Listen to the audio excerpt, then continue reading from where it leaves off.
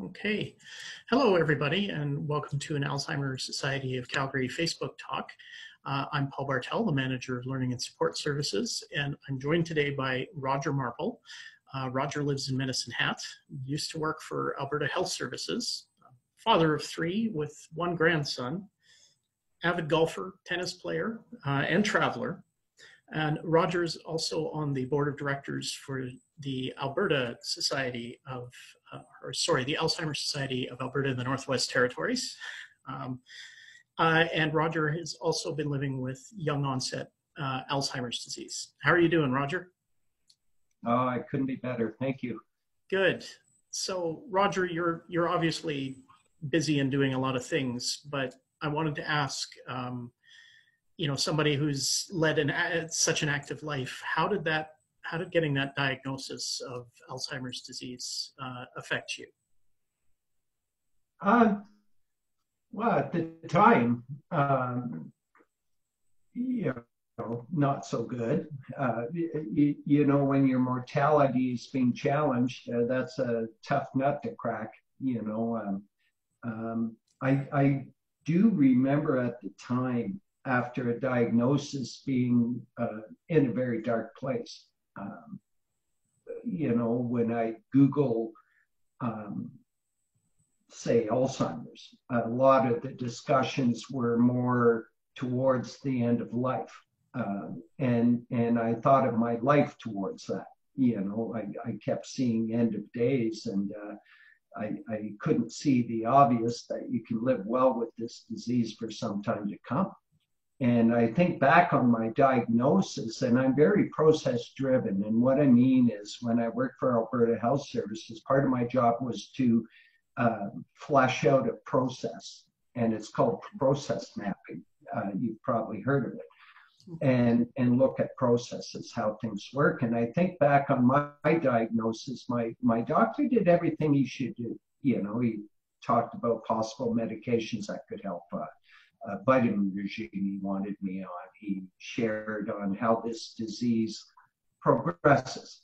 And he's very transparent and honest, in which I appreciated it. But something he didn't do are two things.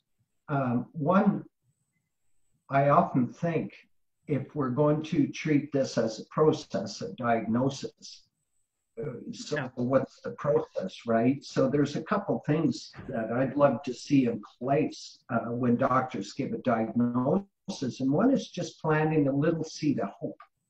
Because when you're diagnosed, you get into this treadmill in your mind, trying to process this. And if you can't see a happy ending in your mind, it can be quite a struggle. So if you just plant a seed of, hey, a lot of people live well with this disease for some time to come, and we'll look into ways to live well, now you're planting a seed of hope, right? And a simple comment like that can totally change the trajectory on how you're going to approach this disease. So a 1 minute conversation from a doctor can totally change on how we would look at this, because when we come up for air, we start thinking about that seed the doctor planted, right? So I really would love to encourage doctors to do that, right? So I'm curious then, where did you, if that didn't happen at the diagnosis, where did you find that seed of hope, or where did you find that that process that led you to going, hey, I can live well with this for a while? It was actually a video by a guy named Jim Mann. He's a rock star in my eyes. He's very outspoken advocate.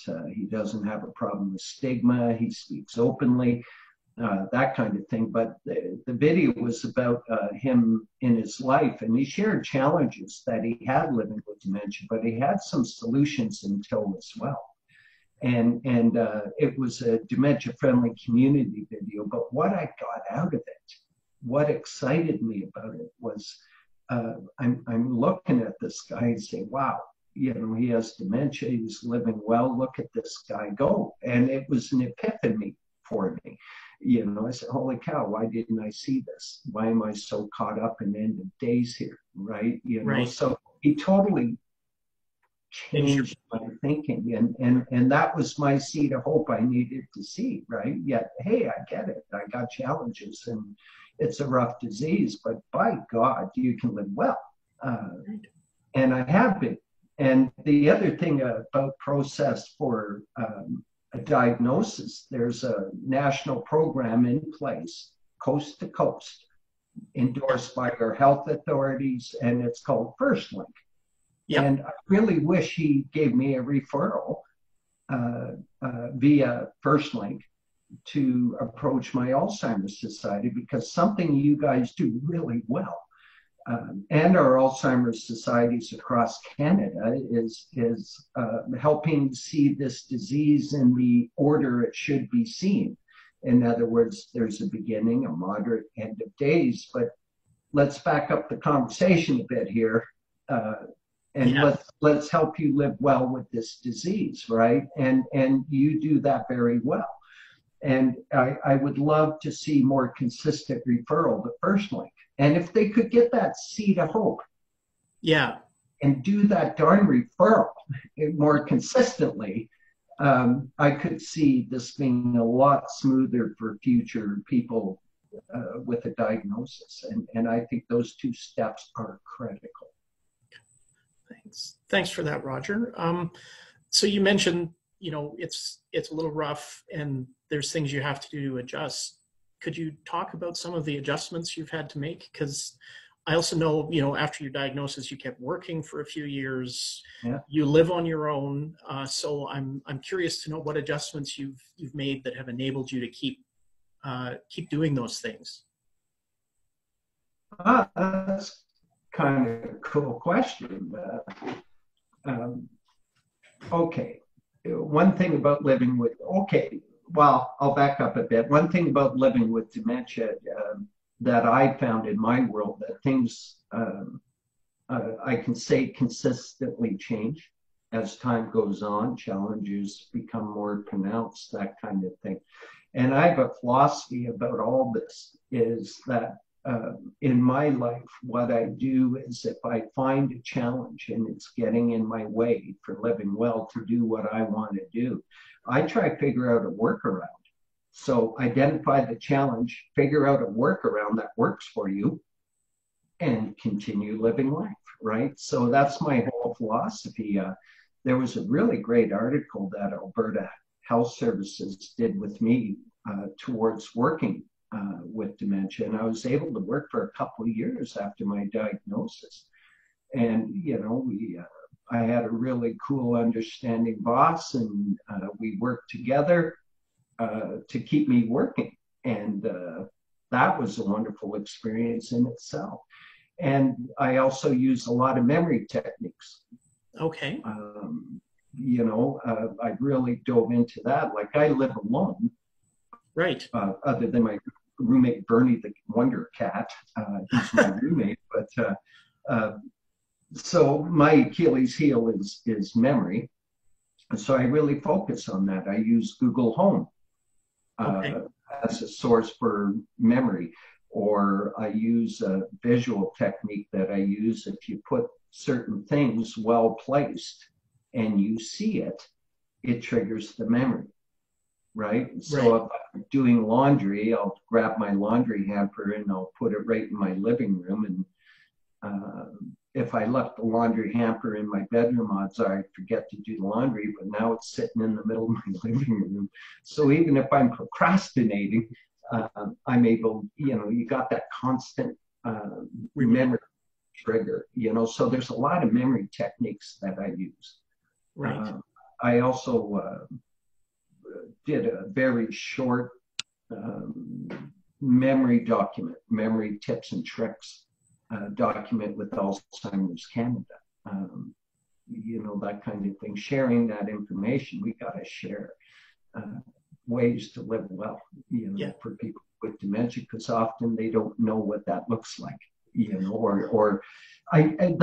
the end of the day, I encourage people, if you have a challenge, find a workaround and continue living life.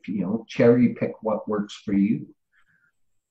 Well, and I think that's a really important point is, what is working for one person isn't always going to work for the next person. But the key thing to remember is there are workarounds. There are things that can be done to help people live well with dementia. It's a matter of continuing to try and find those. Yeah, and some of the coolest tips and tricks I know was shared by our Alzheimer's Society, right?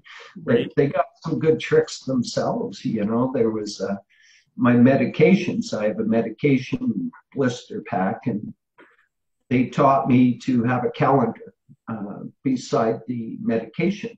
And all I do is put AM and PM on it as I take the medication.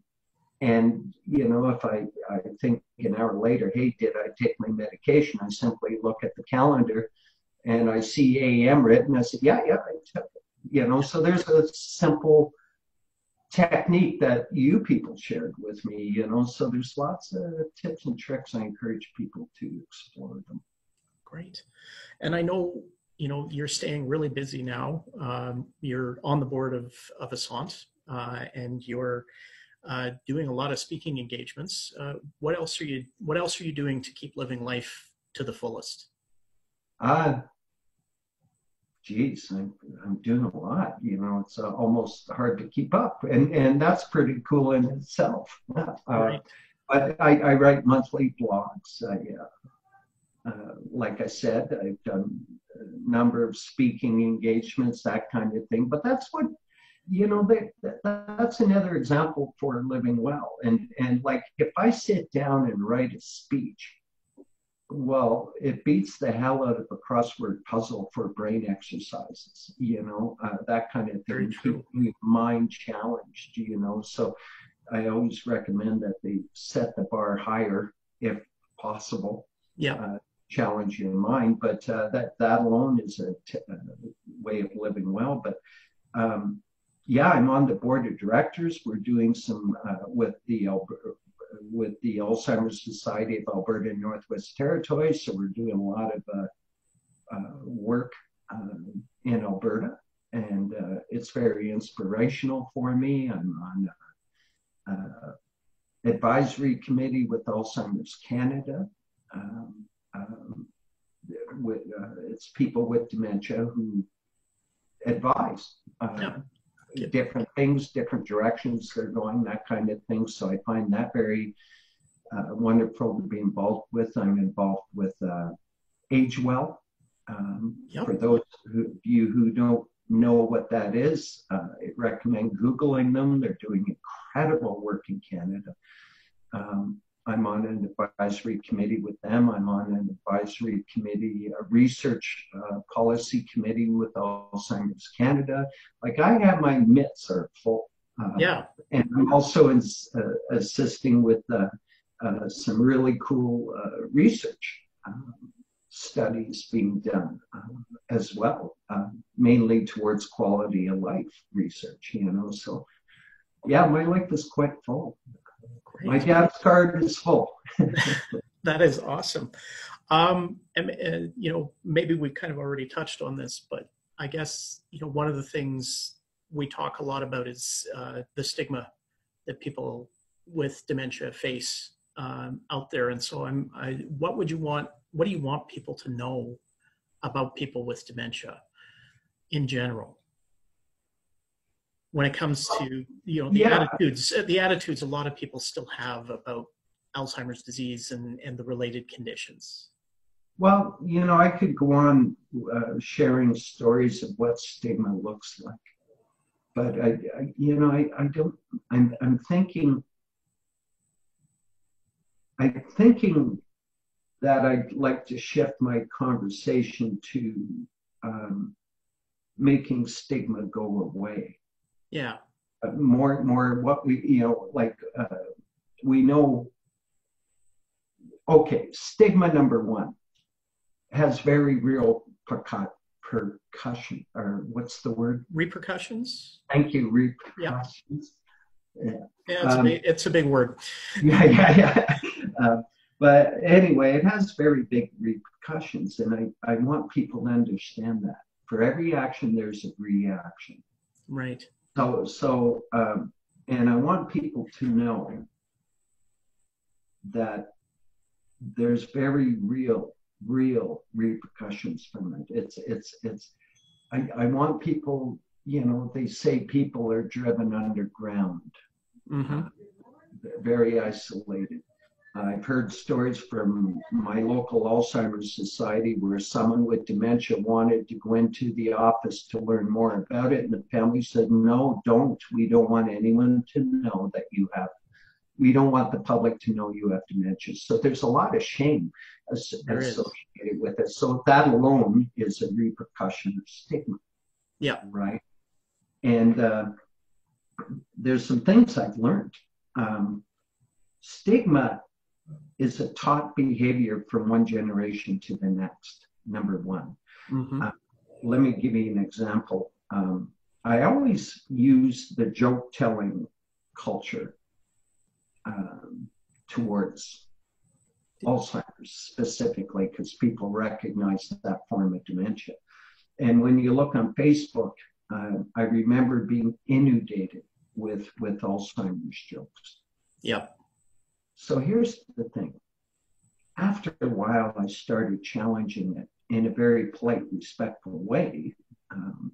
But I would challenge it. In other words, I'd say, hey, that joke's not cool. And this is an incurable disease, and you don't see jokes about ALS or cancer up there, right? And often when I point this out, people almost every time would say, I never thought of that. So that, when you think about it, here we have a behavior, a face of stigma, but I realize that people don't realize that it's not appropriate. Yeah.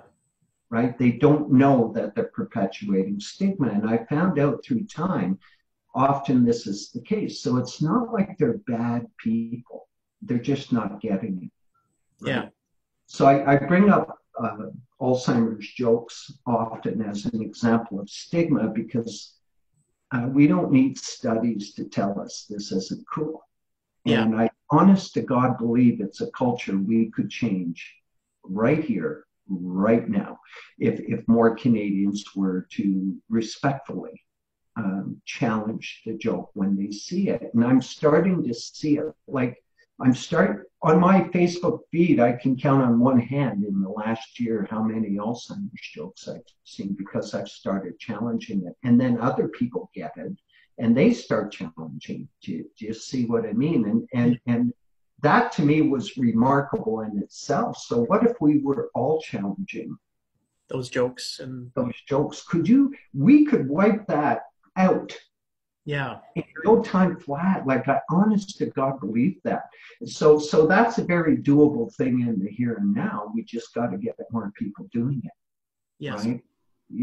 Boom, we've made a culture change in Canada. And by doing that one thing, getting that across the finish line, now it's going to lead to more understanding for other faces of stigma, right? It's going to cultivate a more empathetic, understanding society. Right. Great. Well, so yeah. Here's an example of making stigma go away. Yeah. Well, thanks so much. I got to say that I think past challenging those stereotypes and those jokes, I think people like yourself who are out there doing things and staying very active and speaking up as people living with this, I think is also a really important part of challenging that stigma. Because, that perception is that people with Alzheimer's disease or other dementias aren't capable anymore. And you clearly are, capable of so much. So that on its own helps, I think, challenge the stigma.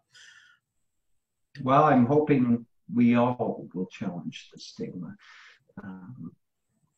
So I wanted to just, again, thanks so much for joining me for some time today to have this conversation. Really appreciate it. And let's stay in touch. And I hope to keep hearing from you. Well, it was my pleasure, Paul, and the pleasure was all mine. All right, great. Thanks so much, Roger. Join us again in a couple of weeks when we'll be doing another one of these, or another talk here on Facebook for the Alzheimer's Society of Calgary. If you have any questions on what we talked about today, or other topics that you think we should be addressing, please let us know. You can get in touch with us at 403-290-0110, or email us at findsupport@alzheimercalgary.ca. Thanks again, Roger. My pleasure.